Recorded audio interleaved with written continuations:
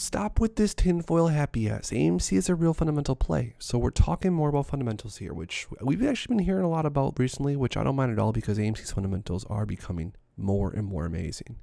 I'm so tired of the subreddit focusing on Wall Street's corruption and tinfoil hat stuff.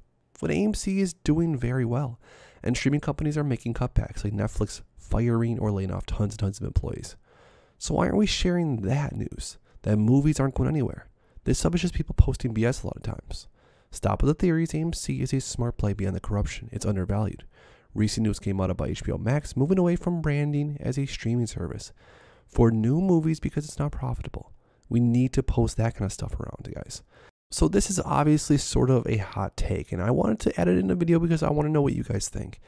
Do you think we should, as a community, most likely still focus on the corruption, still focus on all the manipulation, all of the quote-unquote tinfoil hat topic? Or do we move forward focusing on AMC as a company, as a stock that has great fundamentals and it's worth a lot more money than it is right now? What do you guys think? Comment down below. Let's talk more about the fundamentals of AMC moving forward, and these are amazing, amazing numbers. So, final numbers for domestic theaters in Q2, Hedgie's big scare for the August earnings.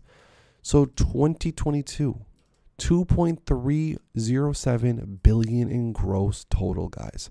That's with 167 releases, which is really close to what AMC was doing years back, guys. And remember, it's going to be a few years until we get to the highest end of the numbers because things are just opening up. It's going to take some time because things are lagging. But those numbers are really impressive. The fundamentals are continuously getting better. But if you want to stay up to date with everything else that's going on with AMC, because trust me guys, there's a lot more to go through, make sure to please subscribe to my channel with notifications turned on so you never miss out on an up and coming video.